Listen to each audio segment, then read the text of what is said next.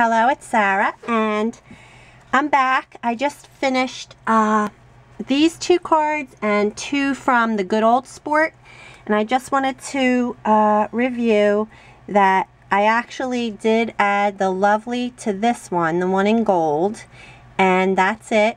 I added Lovely to this one, and on this one, I Winkestellaed around the ticket. Don't forget your stickles, your Winkestella, any type of like dimensional, what is this called? The other things, pearls and things like that. Oh, I added the shoe. So I love it. I think they turned out super, super cool. These blings are amazing.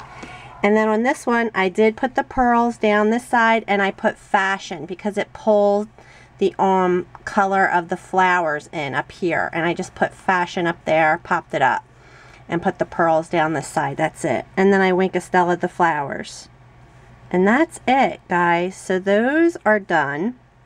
I also glued my backing paper on and signed and dated them.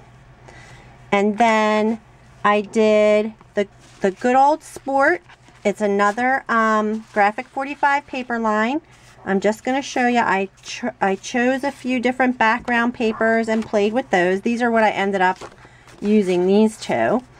I just cut apart this one paper. It had a bunch of different trims.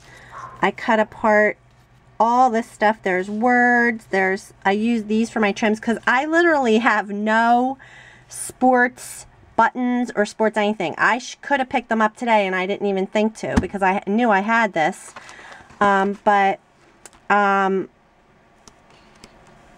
This is the one, I cut this apart. I used some of these things. I used the tickets and the trims. Oh, here's the stamps I used. I cut them out.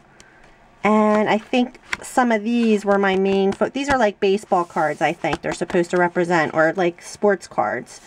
I cut the baseball bat and ball from up there. I cut a few things out of the paper line, so I'll show you what I came up with for those. And I can't wait to make cards with that because that's going to be really cool. But literally these have no other embellishments besides the paper. This is only the paper, and I put the backing paper on and I popped up a few things and just coordinated them with the colors from the paper line. And I just Winkestellaed those stars. Like, that's literally it.